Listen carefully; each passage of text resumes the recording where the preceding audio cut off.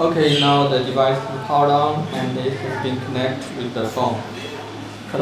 We click USB connect and now click OK. Now set the innovation parameter finished.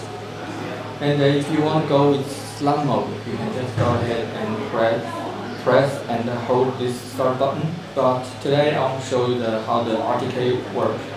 So we click this set button here, and there are 3 tabs: basic, RTK, and firmware. In this case, I'm going to click RTK, and in this dialog, you can input IP address, port number, mount point, account, and password. Make sure the IP address needs to be at the IP mode. Don't input the string like the domain name.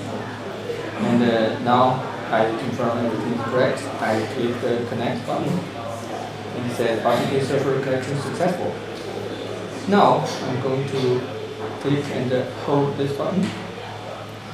Input a project name, click confirm. Now choose auto. Okay, wait a moment. Send the start command with project name. Now it starts successfully.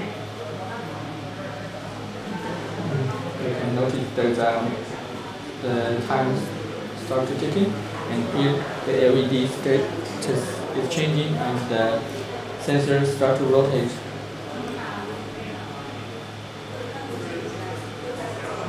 We need to wait about 80 seconds, 1 minute and 20 seconds.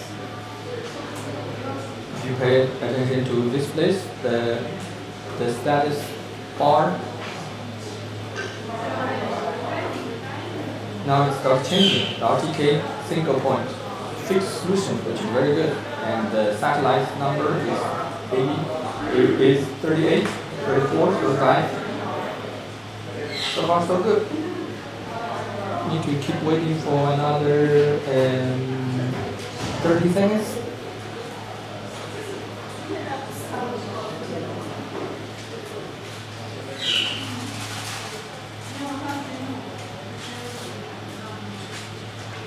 Okay, about 10 seconds to go. You need to wait until this T light to become solid. And you can notice that the light field, the top point starts showing up. Now the T light is solid. We are ready to grab the device and start scanning. You can notice there's a red dot in the middle of the top point. That's your moving trajectory. So you can normally you can grab the device and start to scanning. Whenever you finish the scanning, you want to stop it, just click this stop button and you hold it, and it's stopped. You can power off your device and power off the application and start to calculate the data.